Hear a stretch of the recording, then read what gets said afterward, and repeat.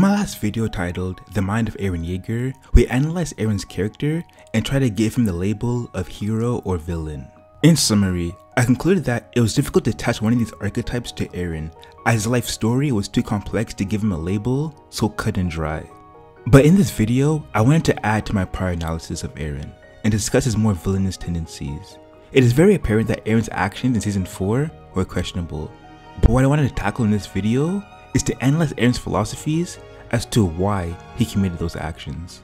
But before we delve into Eren's moral philosophy, I believe it is important to understand the legacy he inherited from his predecessors. See, without Eren knowing, he has been tied to a predicament where he is a key player, and the mantle that gives him such prowess is the mantle of the Attack Titan. See, the mantle of the Attack Titan is much more different than any ordinary mantle being passed down. The carriers of this mantle all share common behaviors, goals, and most importantly, can share their experiences through delving into each other's memories even after a carrier has died or before they are born. Coincidentally, all who inherit the Attack Titan are rebellious in nature, have an affinity for strength, are stoic, and have experienced tragedies that catalyze their radicalization. These characteristics are also sought after when a user is looking for a successor. For instance, the first user of the Attack Titan that we know of in the anime is Eren Kruger, and his life story follows the aforementioned traits exactly. Kruger showcases his rebelliousness as he re-establishes the Eldian Restorationist movement. Also, he becomes a double spy in the Marleyan ranks who aids the Restorationists from the moniker the Owl. On his mission, Kruger is stoic and performs atrocities against his own Eldian kind, but does so for his eventual end goal of freeing them. Lastly, like his predecessors, Kruger underwent a traumatizing event that led him down this path, which was his witnessing of Marleyan officers burning his family alive. As a result of this trauma, Kruger vowed to exact his revenge on Marley. Following, Kruger's successor Grisha Jaeger has a story that is parallel to him. Just like Kruger, Grisha underwent a similar trauma when he discovered that his sister Faye was tragically mauled by dogs by the Marleyan officers. As a result, Grisha wished for freedom for his fellow Eldians and joined the Eldian Restorationists. Also, like Kruger, Grisha commits unethical actions for his mission, such as being negligent to his firstborn son Zeke Jaeger and burdening him with unattainable expectations. This negligence of Grisha would then lead to the downfall of the Restorationists, and because of his carelessness, many of his companions that followed him were turned into mindless titans.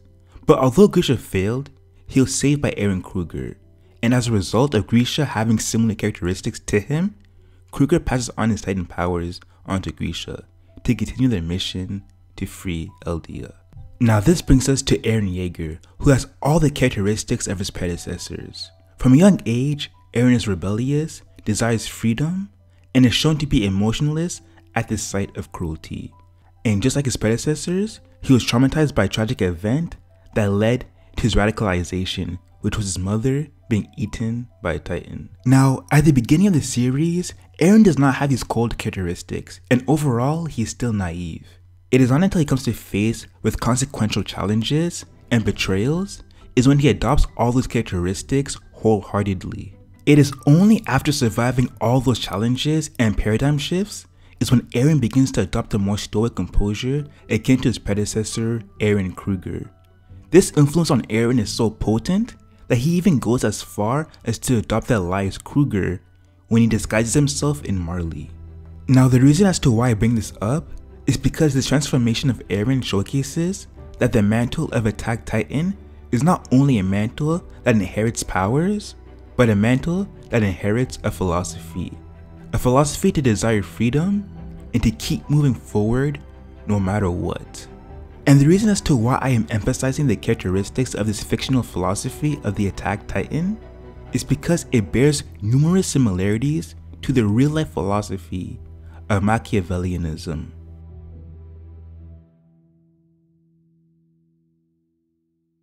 Now this philosophy, Machiavellianism, was introduced by the 16th century Florentine philosopher Niccolo Machiavelli, who wrote the book The Prince. Now this book was very controversial as it was written to instruct princes how to rule and encourage them to be cunning, manipulative, and to prioritize the interests of the state over conventional morals such as, at that time, Christian values. One of the key takeaways from The Prince posits the idea of if a ruler can be a good person and an effective ruler. Well, according to Machiavelli, the answer is an effective ruler cannot be completely good, and this notion is why The Prince is so controversial. According to Machiavelli, when it comes to the position of being a political leader, the moral conduct that we as a society often conform to has no place in the political sphere. He further states that it is a leader's duty to prioritize effectiveness over being a good person. Now, the concept that Machiavelli uses to measure a ruler's effectiveness is the concept of fortune and virtue. This concept deems that leaders must not rely on luck, but shape their own fortune through charisma, cunningness, and force. In addition to those components, a leader must be brave, powerful, and impose their own will onto others. If I were to surmise Machiavelli's views into one of his quotes, I would use the quote where he states that it is much safer to be feared than loved, because love is preserved by the link of obligation, which, owing to the baseness of men, is broken at every opportunity for their advantage. But fear preserves you by a dread of punishment which never fails. Therefore, according to Machiavelli, it is ideal for a leader to be both feared and loved, but this situation is not pragmatic in all circumstances. Subsequently, a leader has to choose to be feared rather than loved in order to maintain order in the state and to oblige any potential detractor or enemies to be obedient. So, with the philosophy of the Attack Titan and the philosophy of Machiavellianism bearing many similarities, we can conclude that the reason for Eren's adopted callous nature is due to the fact that he deems it necessary for the survival and future preservation of Eldians. In Season 1, when Eren is more naive, when he faces Annie Leonhardt, he is sorrowful and tries to understand the reason behind Annie's betrayal. But this sorrowful nature lends Eren to fail over and over again. This is evident when we see Eren's pathetic nature shown when he cries in front of Historia in the underground chapel, and when he cries in front of Mikasa when he could not save Hans from being eaten by Dina Fritz's Titan, the same Titan that ate his mother. In both these situations, Eren found himself to be powerless and ineffective. He found himself repeatedly in a vicious cycle of mortifying defeats. Hence, in order for Eren to get out of this cycle, he drew inspiration from his predecessor Eren Kruger, in that he must prioritize effectiveness at all costs, and realized that the cruel world he lives in does not favor the meek, but those who are strong and can impose their will over their enemies. So, at the end of Season 3, we see that Eren's stoic composure as it signified to show us that he accepts the cruelty of his world, and that in order for him to protect his friends and race, he must prioritize effectiveness over morality.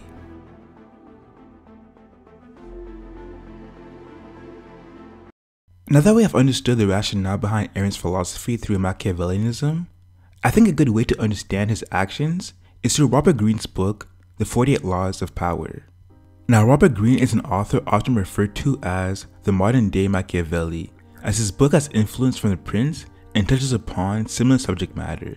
In this book, Greene informs his readers of the evil side of human nature, and instructs the reader on how to utilize power dynamics to contest against said evil. Now, the three major actions of Eren that I'll be discussing in this analysis are his attack on Marley, his forming of the Jaegerists, and finally, his activation of the Rebelling. Firstly, Eren's attack on Marley correlates with Greene's 42nd law, which instructs to strike the shepherd and the sheep will scatter.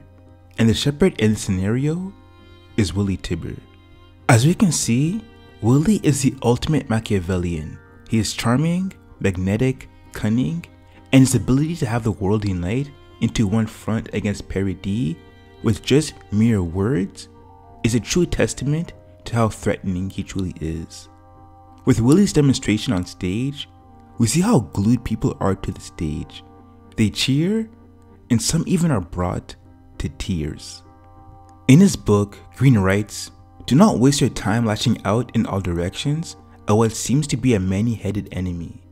Find the one head that matters, the person with willpower, or smarts, or most important of all, charisma.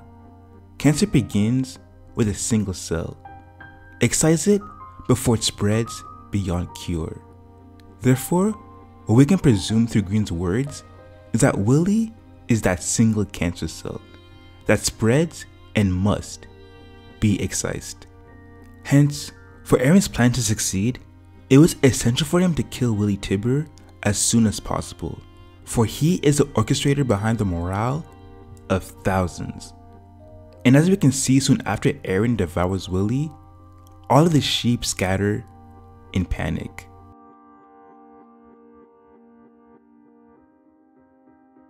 Secondly is Eren's formation of the Jaegerists.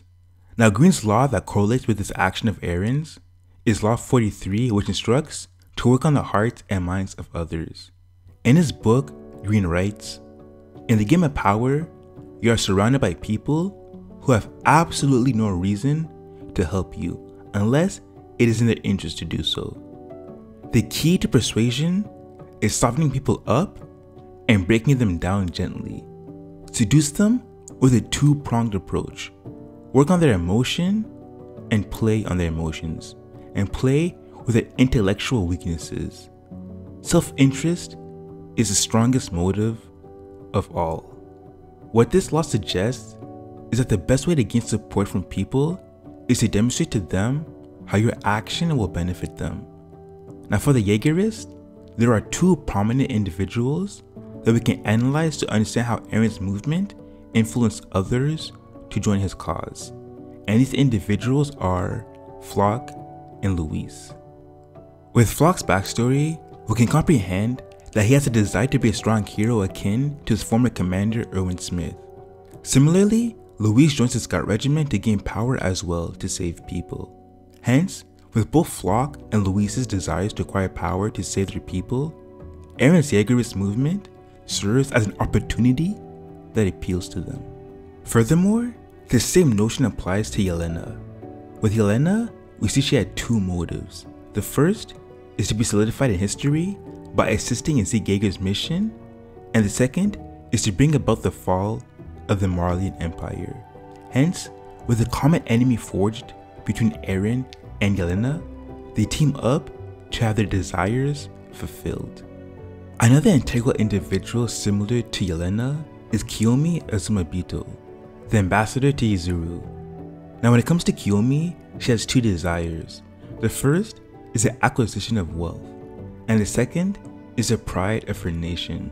The reason as to why Eren and Paradis are appealing to Kiyomi is due to Paradis' reserves of ice birthstones.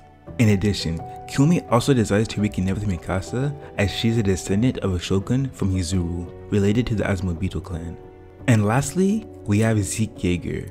With Zeke Jaeger, we surmise that his goal is to save the world from the Titans and simultaneously end the suffering of Eldians by sterilizing all subjects of Ymir. Now, with his goal in mind, he needed to gain the founding Titan powers to activate the rumbling on a small enough scale to defeat Marley and to also sterilize all subjects of Ymir. Therefore, as a result of Eren being Zeke's half-brother and possessing the powers of the founding Titan, Zeke is inclined to team up with Eren. Hence, with the aforementioned individuals, we can see how Eren appeals to their desires in order for them to join his cause. Even though Eren did not agree with the morals of those he allied himself with, in order to be an effective leader, he had to perform this necessary evil. However, we can see that Eren did not ally himself with Yelena, Kiyomi, and Zeke wholeheartedly. In episodes 78 to 80, we see Eren expose to Zeke his ulterior motive to not go through with the euthanasia plan, and instead to perform the rumbling on a large scale. Now this betrayal coincides with Green's 21st law, which instructs to play a sucker to catch a sucker, seem dumber than your mark. Therefore, with Law 43 and 21, we can understand that Eren only allied himself with those who contradicted his morals to get what he wanted, and once his deceit proved to be successful, is when he performed his ultimate move.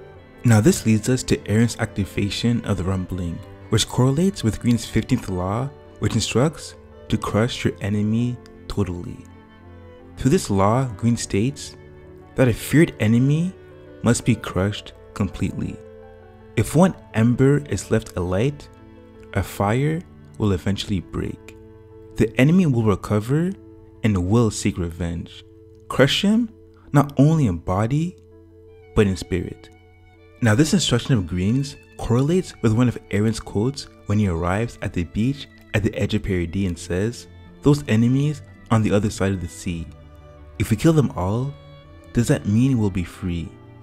Both of these quotations by Green and Eren bring about the same meaning.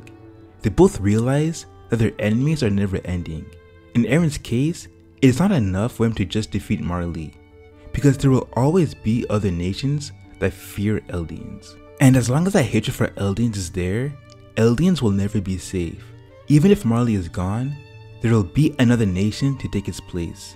Hence, in order to alleviate his people from this quandary, Eren deems that the best decision to make for the freedom of Eldians is to enact the rumbling.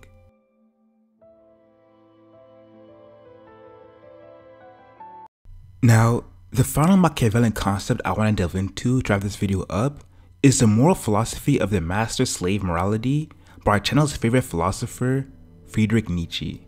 Now this philosophy proposes that individuals who fall under the master morality value pride and power. Nietzsche calls this morality the morality of the strong-willed, those who actualize their goals through their willpower. On the contrary, individuals who are categorized in the slave morality value kindness, empathy, and sympathy. These individuals are more charitable. Now the reason as to why I bring this concept up is because it relates to the relationship between Eren Jaeger and one of his predecessors, and that predecessor being Ymir, the founding titan. Now Eren can be categorized as having a master morality due to his Machiavellian actions, and Ymir can be categorized as having a slave morality as she literally is a slave. But what's interesting is that even when Ymir gains her titan powers, she is still a slave to the Marleyan king and puts the needs of her nation before hers. Consequently, even after her death, she is destined to still serve her descendants for eternity. Now, according to Machiavelli, Ymir is someone we should not become like. In The Prince, Machiavelli talks about a ruler by the name of Girolamo Savonarola. Savonarola was a Dominican friar and fervent Christian who became the ruler of Florence in 1494. He preached against corruption and emphasized good Christian morals.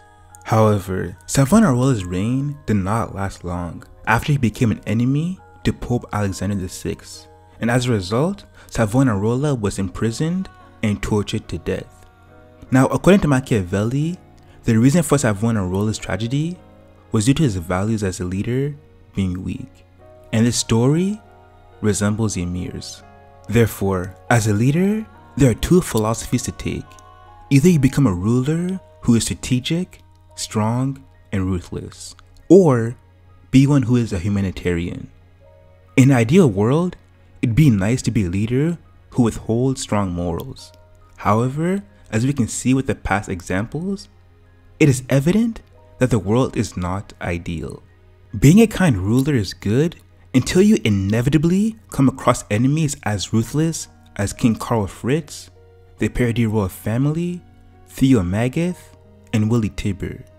Therefore, it suffices to say, through analyzing Niccolo Machiavelli, Robert Greene, and Friedrich Nietzsche's works, as a leader, you must choose effectiveness over morality, or else the world will devour you. Hence, we can gather that although Eren's actions are villainous, they were necessary to preserve what he values most, which is the freedoms of his friends and nation.